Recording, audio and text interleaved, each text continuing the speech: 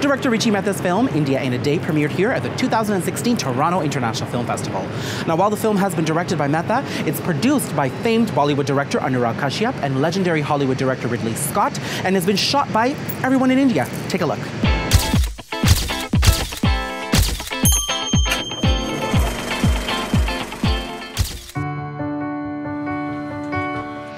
Years of our independence. It is the only place in India which is owned and run by transgenders. In life, you always make choices, and the choices that you don't make are like ghost ships. The dreams I had of going from one tip of India to the other, all the things I wanted to be. India in a Day is a cinematic mosaic, if you will, which showcases the evolving nature of India, its people, its culture, and its technology.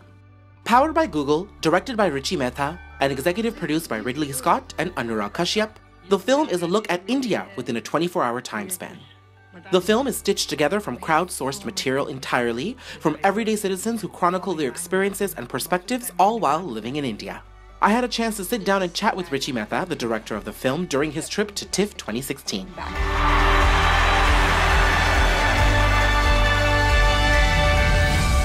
Now, this really is a look into the Indian citizen living in India. Yeah.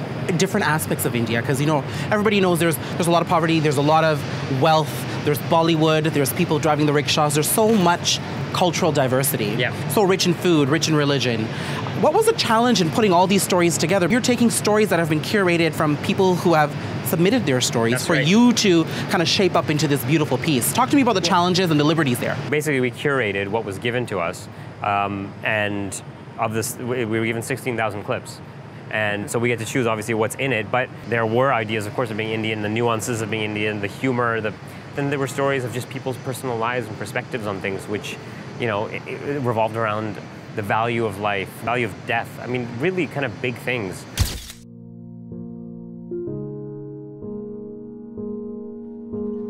He was asking me, is it going to rain? They don't know what's going on in the world. I'm the most educated guy in this village. I'm the only guy who can speak in English. So I have access to internet. They don't know the uses of internet. They can't imagine that internet can be used for education purpose. When I was watching it, it's like a quilt almost. You know, there's different patches, yet they all come together to weave one story. Yeah. There's emotions, there's celebration, there's moms, there's dads, there's food, there's a lot of everything. Yeah. Being part of these stories, seeing them, how are you shaped as a filmmaker? That's a very, very multifaceted question. Yes. On the one hand, I think, you know, as an independent filmmaker, we're always trying to address issues, whether it's social issues or personal issues in your films. And by watching this, it struck me that at this day and age now, people who have access to phones and cameras and they're engaging with social media in a very sophisticated way, I said to myself, if these people are engaging in the same issues I'm trying to engage in, and they're doing it more eloquently and more genuinely, just talking to their phone, then if I'm going to do it, I have to, and filmmakers generally, we have to up our game. We've got to do it in a way that they can't do it, because they're doing it in ways that we haven't done it. So that has to change, that has to evolve, and I know that's going to change going forward for me. And then the other side of it is, I instinctively reacted to the footage. I think our whole team did. So there's something that really spoke to us and spoke to me, and that's how we constructed it. But now, because I didn't shoot it, I can stand back, I can engage with the film as a viewer, and I'm going to now engage with it going forward.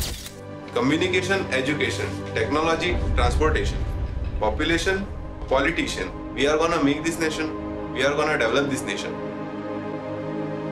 I am a citizen of a very great and wise country, and I am proud of it.